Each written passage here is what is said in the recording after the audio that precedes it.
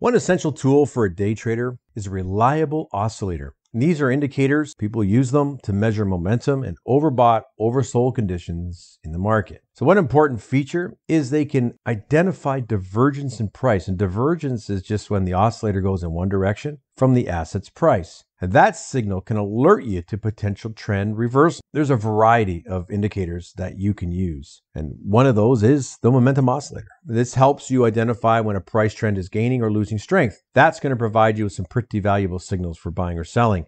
When you compare this data with other indicators like volume, you can identify potential trading opportunities. Some popular ones, the RSI, stochastics, moving average, convergence, divergence, D. Got volume-based. These are just tools that rely on volume. One of those that's very popular is the on-balance volume indicator, OBV. Compares buying and selling pressure using volume data. It just helps traders identify whether there's more buying or selling activity in a market over a period of time. Another one is a Chaikin oscillator. Measures momentum based on changes in buying and selling pressure again. Compares price and volume data to determine bullish and bearish trends. So when that oscillator crosses below zero, it's bearish. Above it, bullish. We have volatility oscillators, and these measure how fast the price of an asset is changing. The RSI is a popular one. Also measures whether a stock is overbought or oversold within a certain period of time. Could indicate that the stock is undervalued when it's oversold, could experience bullish. When it's overbought, could suggest that the stock is overvalued and could experience bearish momentum. Another one, the MACD, it's two exponential moving averages. One is slower than the other, generates a variety of signals. So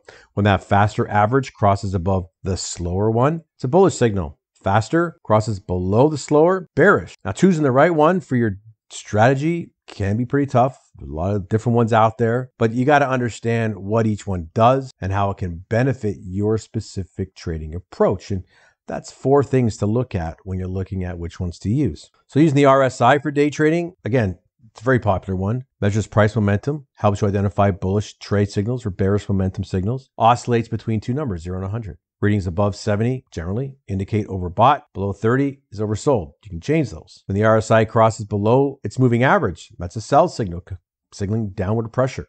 Now, some back-tested strategies shows that when you combine the RSI with other oscillators, you can actually improve the accuracy because it helps to filter out other signals that are false. Always be mindful of market volatility, though, when you're relying on any single indicator. The Williams percent R came from Larry Williams, measures the level of the closing price relative to the high-low range over a certain period of time. So that indicator goes between 0 and minus 100. Values above negative 20 indicate overbought. Values below negative 80, oversold. Around negative 50 is considered neutral. The stochastics oscillator measures the relationship between the closing prices and a range. Now, the most common version of this indicator is the 10-day slow oscillator. Uses 2 lines, %K, %D, to track the momentum of the asset. So when these 2 lines cross over each other, while below the 20 level, indicates the asset's oversold. Could be looking at a reversal. If you see them cross above the 80 level, it suggests that an asset's overbought. Could be ready for a pullback. Could be a buying opportunity when that pullback ends. Aggressive traders can also use it to enter trades based on divergence between price action and momentum. So if the asset's price is making lower lows, but the oscillator is making higher lows, that could signal that buyers are stepping in, current trends coming to an end. The MACD, 2 moving averages, identifies trends, momentum, potential trade entry signals by the crosses. So that shorter term average crosses above the longer term one, could be an uptrend. Cross below it, downtrend. The centerline crossover signals, they're going to help traders confirm trend changes. Move above 0, bullish. Move below 0, bearish. You want to also look for divergence between price action and the MACD. Bollinger Bands, not an oscillator, but is useful. 3 lines, upper band, middle band, lower band, changes based on the closing price of the stock.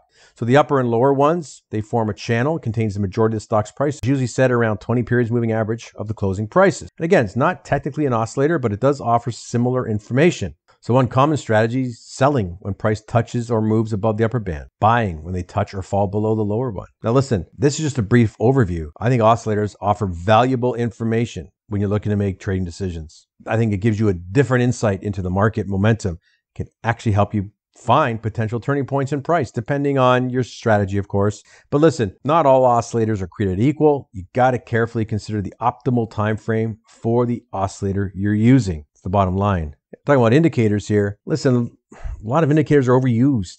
A lot of indicators aren't even used properly. Here's a price pattern trading guide. It's totally free. You can use this in conjunction with an indicator if you like, or on its own. It's up to you. It's totally free download. Link is over here on the left or down below. Thanks for watching.